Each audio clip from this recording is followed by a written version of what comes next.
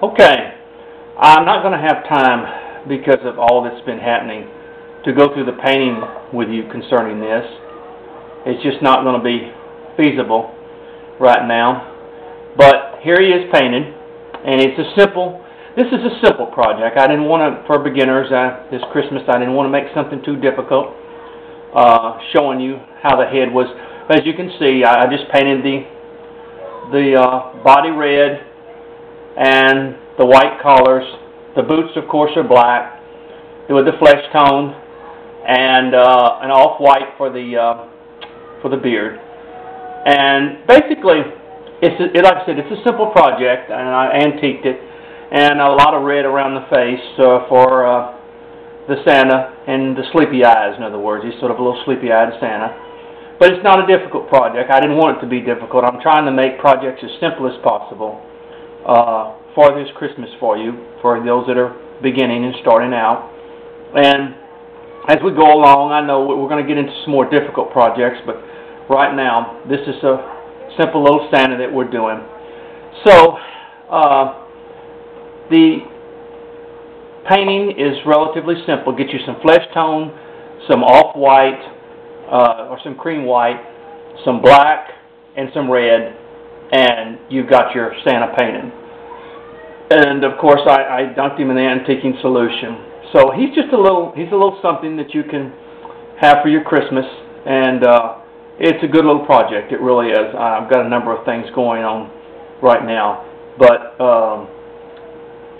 I'm sorry I couldn't go through the painting with you. But just if you want to refer back to the wizard and other things like that, and as you see, most of the painting for these projects, there's not a lot of difference in them.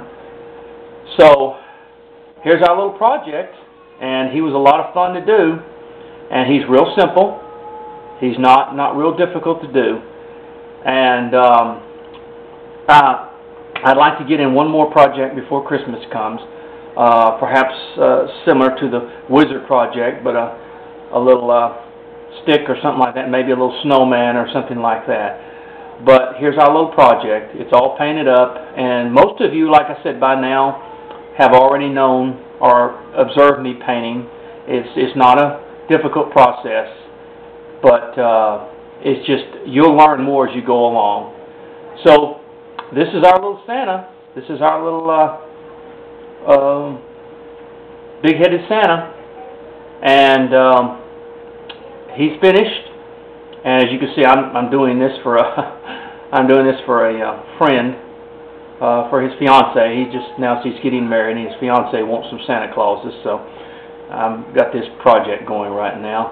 But one day we'll get into something a little bit more difficult like this, but for right now, we want to concentrate on beginners and people who haven't carved a long time and doing things.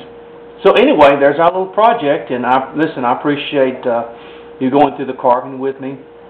And I hope I didn't disappoint you by not going through the painting. But like I said, all you have to do is refer to the other paint jobs that I did, and it's pretty much self-explanatory.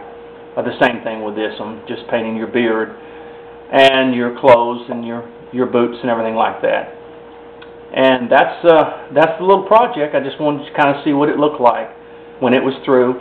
And you don't have to go this color scheme. You can make this green or whatever, the little suit, whatever you choose. But just have fun with it. The main thing is I want you to have fun with these projects.